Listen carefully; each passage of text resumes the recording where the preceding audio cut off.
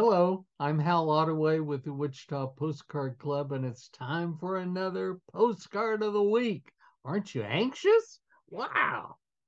Look at what I have to show this week from Wellington, Kansas, just south of Wichita, off of the turnpike as you're on your way to Bremen or one of those casino places I hear about. But anyway, this is an advertising real photo postcard out of Wellington, Kansas, and it's displaying the Wellington Auto Camper.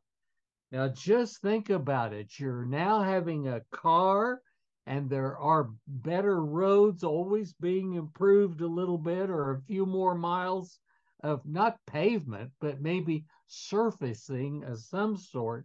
So it's not all ruts and mud and problems, but that's all part of having a car and getting out and using it. But this is advertising a complete home on wheels. Just imagine. They had two different designs, a two-passenger camper for $98.50 or a four-passenger camper for $150 complete. Travel in comfort, it said, a complete home on wheels. And of course, this is the way it was. There were no franchise motels and hotels, even along these routes. Finding a camping place, finding a place to overnight, someplace maybe with running water. Maybe you could string electric lights out to you, probably not. But most towns, most communities here in Kansas had kind of a park area, maybe, and then you could spend a night there. I don't know if it cost a dime or a quarter or what, but it would have been minimal for the time. I think from the way these cars look, that it's probably a postcard dating from the 1920s.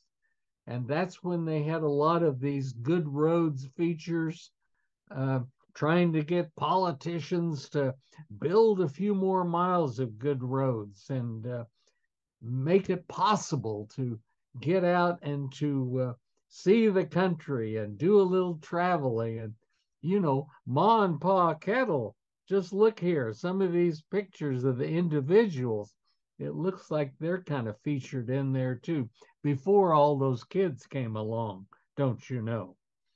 But this is a wonderful postcard, and it shows the vintage and the views of how all this came together, this little tent business. And look, it fit on the back of this car. On looks like a big trunk, but that would have all the parts that you needed to have this overnight quarters. So that's the way it was, friends and neighbors. And hope you like it. And tune in next week, and we'll have another postcard of the week. Thanks very much.